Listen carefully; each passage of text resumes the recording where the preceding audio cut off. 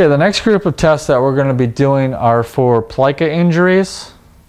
The first one that we're going to be doing is called the test for medial synovial plica test. It's also called the Hughston's plica test. For this one, the patient is going to be supine with the knee flexed, or you can also have them in a seated position. The athletic trainer is going to stand lateral to the knee while palpating the anterior medial capsule.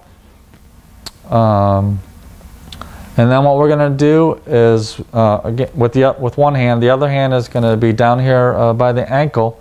And what we're going to be doing is we're going to be passively flexing the knee to about 90 degrees while internally rotating the tibia.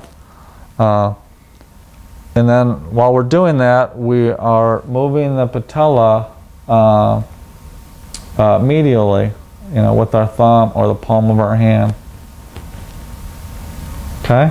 And then we can also, from 90 degrees, we can also go down to extension, again internally rotating and extension while medially pushing the patella and palpating the anterior medial.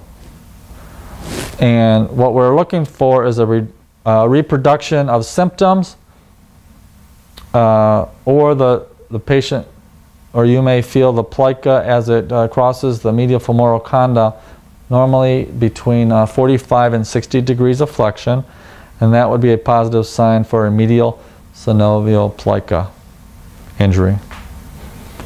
Last special test that we're going to be doing for a plica is called the Stutter test. For this one, the patient is going to sit at the edge of the table with the knee flexed about 90 degrees. This is effective only with no joint swelling. The athletic trainer is going to stand or sit lateral to the knee, cupping the patella with the hand or finger over the patella. Do not compress the patella. Ask the patient to slowly extend the knee. Go ahead. So. And what we're looking for is any irregular motion or stutter or jump between 40 and 60 degrees of flexion. This would indicate a medial synovial plica injury.